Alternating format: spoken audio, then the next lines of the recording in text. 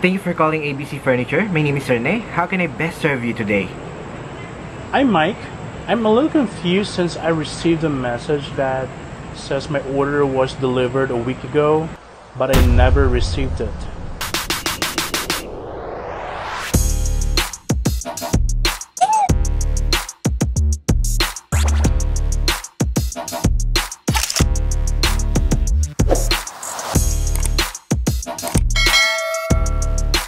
What's up guys? Have you heard about account validation? Have you encountered it or not yet?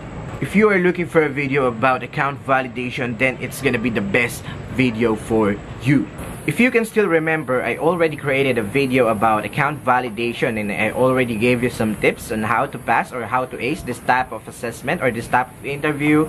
But I just want to let you know that account validation is not always about interview. Sometimes it has a makakuha, and that's what I'm going to share to you today. If you haven't watched my previous video, I link it up there. It will help you to ace your account validation. So this is gonna be difficult because the facilitator is kinda hard to deal with. Please bear with me guys, because I'm not just going to give you a sample video about makakuha, account validation. I'm also going to share to you the correct responses while providing the basic call flow, okay, in a proper manner, and also it will really impress the facilitator of the account validation. Let's watch this. Hi Reneboy, how are you? So this is still Cody and I'll be conducting an account validation for our retail account. So once you pass this, you'll be endorsed for a job offer from your recruiter. Okay, so what will happen in our account validation, I'll be playing as your customer and you'll be playing as a call center agent. Are you ready? Yes, I'm ready. Okay, let's do this. Thank you for calling ABC Furniture. My name is Rene. How can I best serve you today? I'm Mike. I'm a little confused since I received a message that says my order was delivered a week ago, but I never received it. I understand and apologize for the confusion. I know the importance of keeping track of your deliveries. I'll be happy to check your order to see what's going on. Can I please have your order number? I don't know what my order number is. I understand. Order numbers are sent to the email address used at the time of purchase. Can you please check your email for me? As much as I would like to, I don't have access to my computer. Nothing to worry about. Do you have another device like a mobile phone or tablet where you can check your email? Let me try my phone. Awesome. Oh, there you go. It's 1, 2, 3, 4, 5, 6. So that's going to be 1, 2, 3, 4, 5, 6. Can I also have your name, phone number, and email address? My name is Mike Smith.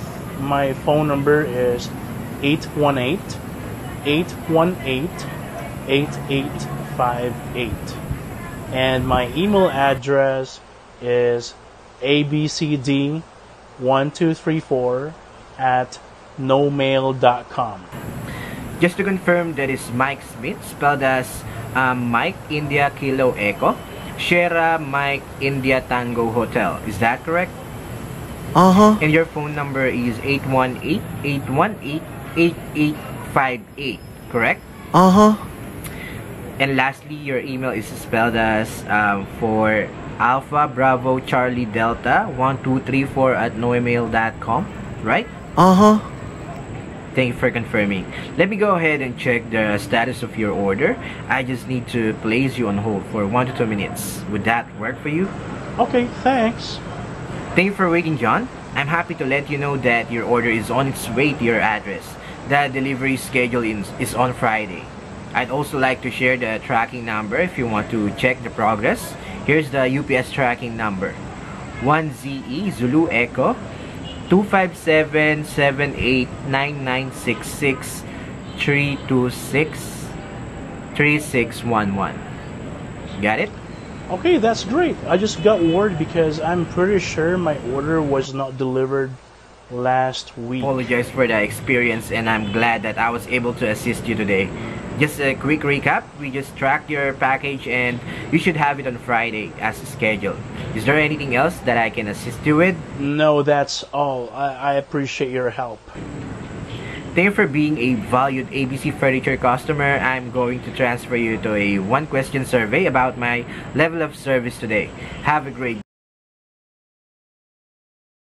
Hey Reneboy, a job well done. Congratulations. You passed the account validation and you may now proceed with your job offer. Thank you very much. Again, congratulations.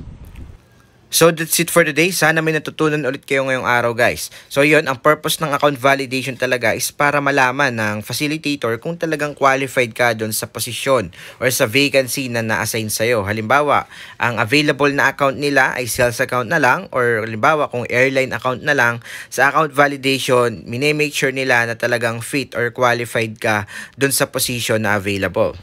Sa account validation, guys, minsan may mock call, minsan interview lang. Ayun, kapag natapat kayo sa account validation na merong mock call, minsan merong script, minsan wala. So guys, kapag na-encounter ninyo yung mock call na walang script, basta kabisado nyo lang yung basic call flow guide natin, mapapasa nyo yan. So yun, ito yung mga call flow guide na pwede ninyong i-follow. Basta nakapag-opening spiel kayo ng maayos, joyful kayo, with energy, goods na goods yan. Tapos kailangan makapag-assurance statement kayo kapag nagbigay na si customer ng concern. Mag-verify tayo ng account kung meron account si customer. Tapos yon, maximize your resources to provide resolution to the customer. At kapag katas ng conversation ninyo, don't forget to offer further assistance by asking, is there anything else that I can assist you with? Tapos yon, closing spiel na. Paano kung account validation na interview type yung na-assign sa'yo? Huwag kayo mag-alala mga kaswabing tunay, kasi kapag account validation, i-heads up ka naman kung saang account kayo ilalagay. Kung sa retail account ba, sales account, healthcare account, TSR, etc. etc. Malalaman mo kasi sasabihan ka naman kung saan ka ipa-profile. So yun, kapag sinabi sa'yo, take time to do some advanced research about dun sa account na yon. Ano ba yung usual routine na ginagawa ng isang call center agent sa ganyang uri ng account? May mga videos din tayo sa YouTube channel natin, all about retail, all about TSR. Lahat yan makikita nyo sa YouTube channel natin, okay? Kung hindi nyo pa napapanood yung videos natin kung paano makapasa sa mga interview, ayan, link it up there, makakatulong sa inyo yan. So, by the way pala guys, magpupunta na ako sa mga call center companies para mag-interview ng mga applicants. And sana mamit ko kayo doon personally, and sa mga masiswerteng mamimit natin doon, baka makatanggap ka rin ng pang-requirements package. Kung trip mo yung trip ko, comment ka naman sa baba ng hashtag Kuya Reneboy. I wanna know kung excited rin kayo sa gagawin kong plano, mga kaswabing tunay. Kaya kung bago ka lang dito, make sure na na-thumbs up mo na to at na-click mo na yung subscribe button at yung notification bell para updated ka palagi sa mga ina-upload kong mga videos. Before I end this video, we still have 8 slots sa ating Bold Minds Academy Scholarship. Okay, meron pa tayo natitirang 8 slot guys. Konting-konti na lang, mag-enroll na kayo. Napakarami na pong pumasa ng mga estudyante natin sa Bold Minds Academy. Ngayon, nagti-thank you for calling na sila guys. At yung iba ay regular na po sa call center. Kaya kung ako sa inyo guys, don't waste this opportunity. Mag-enroll na kayo kasi gusto ko na kayo maging scholar ni Kuya Reneboy. All you need to do is to comment down hashtag scholar at isend ang screenshot ng comment sa igatballminds@gmail.com. 1-month call center training yan na kung saan hindi ka lang basta tuturuan. Ipaparamdam pa sa'yo ang ginagawa talaga ng isang call center agent. Yung tipong pagka-graduate mo, pagkatanggap mo ng certificate, feel na feel mo isa ka ng ganap na call center agent. So that's it for today guys. Shoutout sa lahat ng mga nagpapa-shoutout dyan. God bless us all.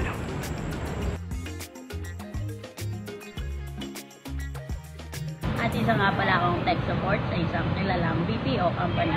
At ini-invite ko kayo na mag-enroll sa Bold Minds Academy kasi dyan din ako nag-training.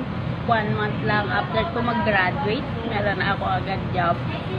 At isa pa, ano pa bang matututunan nyo sa Bold Minds Academy?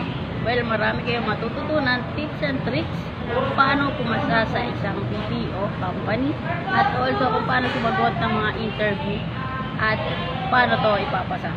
So, sa loob ng isang buwan na training lamang, makakapasa na kayo at makukuha nyo yung dream job nyo at makakapag-start na kayo magtrabaho sa BPO na gusto nyo.